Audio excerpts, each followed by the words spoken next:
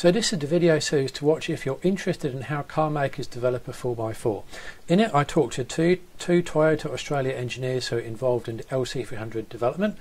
Part 1 we talk about general development, Part 2 off-road tech, Part 3 was drivetrain and dynamics, and this is Part 4 accessories and specifications, and you can read more at my website at l2sfbc.com/LC300. Don't forget my other LC300 content, the comparison and prototype drive, the reader Q&A, as well as the towing analysis. You can use the chapter links to jump around, and now on with the interview. We did get a lot of feedback on, especially items such as accessorization, making sure that the vehicle could be accessorized. That was really one of the really big feedback items we had. We can't make a car for that has everything on it. That's why we have especially the genuine accessories, making sure that they can be fitted onto the vehicle. I understand that the winch bar can't be fitted to all models, particularly the GR Sport. Is that correct? Yeah, that is correct. Okay. Is there a specific reason for that? Look, with the spec that was chosen for the GRS, the prioritization was given to things such as EKDSS, which does add a little bit of weight, and you can still fit the bull bar on the car, but the priority was given to adding that off-road technology such as EKDSS. Oh, okay, so it's a front axle load limit issue. Okay, got it. Now, on that front, the payload of the vehicles increased a little over the 200 series, calculate between 40 and 90 on the specs there, and the rear axle load's gone up a little bit as well. Would it have been possible to just make it, because what it come out is still a little bit low for many consumers, because they would have preferred 800 to 900, preferably 1,000 kilograms. So what stopped Toyota going as high as 800-900,000? Yeah, they're all trade-off points. So when you have a vehicle like LandCruiser that we know needs to be really good off-road, because that's where customers are driving it, it needs to tow, it needs to carry weight, it needs to be a comfortable a driving machine in the city. These are all trade-off points. So increasing GVW beyond a certain level can start to affect off-road and on-road performance as well. So it's a lot of work that goes into try to find the optimum balance without losing too much here or there. So it's definitely a trade-off point, and that was chosen to be what could achieve the correct level of durability, off-road performance, and on-road performance. With the bar and winch package, that's a significant amount of extra weight right over the front axle, and there's obviously a moment there. It's probably half a metre in front of it, but I understand that the suspension package, there's no change, there's no stiffening of the springs or anything else like that. Is that correct? And if so, yeah, that's correct. Yeah, during the development, that was found that wasn't necessary to offer that as an additional package. It fitted within the standard performance that was okay. So yeah. Split tailgate is something which people loved from the 200, and many people are very sad to see it go. I'm quite sort of surprised someone hasn't created a Twitter account for the split tailgate in the 200 yet. There's been that much sadness about it. What led to the reasoning behind the single piece? Was it just weight, or was there anything else? Look, there is a weight and efficiency benefit for that, but also we actually had some feedback about difficulty to get packages out of the vehicle. So when you've got the tailgate that's fitted to the vehicle, the one piece, it's a lot easier to get equipment out of the front of the rear luggage area. Yeah. Okay. Roof load limits. How are the roof load limits determined, and what exactly are they? I think it varies whether it's 2 or 3 bars on the roof. Yeah, basically the roof has a 100 kilogram load capacity on it, which is a function of durability, but also being able to meet rollover and regulations that pertain to vehicle dynamics. Yeah. And then there is a slight weight difference between the 2 and the 3 bar system. So you've got 100 kilograms of roof load, and then you reduce the weight of that there, which is 7 and 10 kilograms. So the final weight of the capacity of the roof is, the final capacity that you can put on top of the roof racks themselves is 90 to 92 kilograms, depending Right, on so it's 100 kilograms, including the weight of the rack system itself, is what That's you're saying. correct. Okay. Yeah. Now, is that an on-road weight, off-road weight? Because sometimes there are variations there. I believe it's the one weight across. One weight across everything. Okay. Fuel tank size.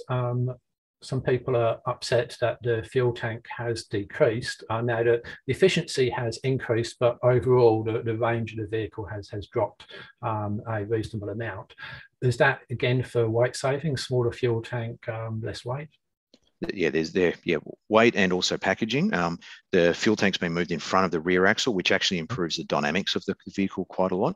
But yeah, it's a weight and packaging consideration went into that. Okay. Now, the fuel filter on the diesel is in an unusual spot. I haven't seen one myself, but I believe it's round by the rear of the vehicle. What's it doing over there? That's not where you'd normally find it. That was purely a packaging decision that was made. It's near where the pickups of the tanks are. Okay. During all of our testing, that's not been an issue. Another problem you often get when you're traveling remote is potential variable quality of diesel that might have been around for a while, possibly slightly contaminated, etc. So that's always a concern, and nobody wants a super highly strung diesel which is going to give up at the first sight of anything not absolutely pure. Any design features in the 300 which, I guess, deal with potentially lower quality diesels than normal? The fuel filter uses and separator uses the information gained over the years that have been out there. And actually, when we do our durability testing, we always use local fuel to try to weed out if there's any of these kind of issues. The Snorkel, asked in the press conference, and it determined that it wasn't actually sealed, so it's just a raised air intake. Why wouldn't the Snorkel be fully waterproofed and sealed? I think it's a similar design to what was on the 200 series. It is up above a metre, more than a metre above the ground. So in terms of being above even a very deep water crossing, the connection from the outside the body into the inside the body, it is a tight fit with the foam, but it's not a rubber seal. So it's designed to be outside the above the water line in even very deep water crossings and to pick up the clean air. But yeah, it hasn't been designed as a submersible snorkel. I seem to recall from the prototype drive that the cooling system is a bit over-specified to allow for things like driving lights, etc. Mm-hmm. Yeah, so and that's part of the key feedback we get from Australian customers, especially. People do you're fitting accessories, not just for fun. Yeah, they do look good, but people are fitting the accessories to be functional. So you need to have that accessory functionality can't impact the core vehicle. So this is actually a vehicle where right from the beginning, having the accessories fitted was part of the development of the car. The accessories aren't an afterthought. The genuine accessories are actually developed from the beginning of the platform. And so when we do testing, we try to go worst case, things like putting driving lights or what is the worst case that a typical customer will drive. The vehicle needs to be able to perform in that there. So the core vehicle has some margin in it so that when you are fitting the accessories, it still performs exactly as advertised. Oh yeah, tyres. So gone from a 285 to a 265, and that's the same overall diameter, so that's important for off-roading, but narrower. And that has the effect of reducing weight, and particularly unsprung mass and rotating mass. So it's a massive win for fuel consumption in particular. What effects does that have on vehicle handling and off-road capability, move to a narrower tyre? Yeah, so right at the beginning of the program, one of the key targets was to improve efficiency of the vehicle, and going to a narrower tyre does have those efficiency advantages.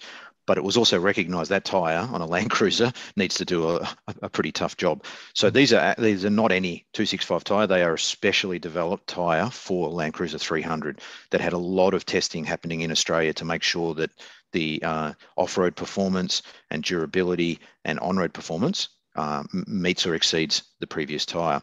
And actually, by doing a lot of that work in Australia, we were able to improve the development process for the tyres to get an even better tyre. Okay. What effect does a narrower tyre generally have on vehicle performance relative to a wide one if they're both the same diameter? Usually a wider tyre will on road. Yeah, typically you can get more traction with a wide tyre for the amount of weight. But because we've had a weight reduction of the car and the new tyre technology that's gone into this, that the narrower tyre performs at least as well, if not better, than the previous tyre. Thanks for watching. Don't forget the other LC300 videos, and if you've got any questions, please drop them in the comments.